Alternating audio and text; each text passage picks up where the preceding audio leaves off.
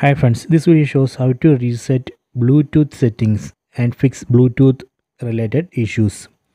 First go to settings, tap on the settings app icon, then go down and select system, then select reset options, then select reset Wi-Fi, mobile and Bluetooth. This will reset all network settings including Wi-Fi, mobile data and Bluetooth. Tap on reset settings button, then again tap on reset settings. Okay, network settings have been reset. So this way we can reset Bluetooth settings and fix Bluetooth related issues.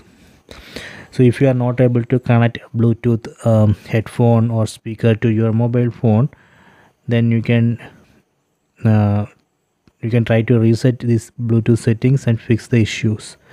Okay, so please try it.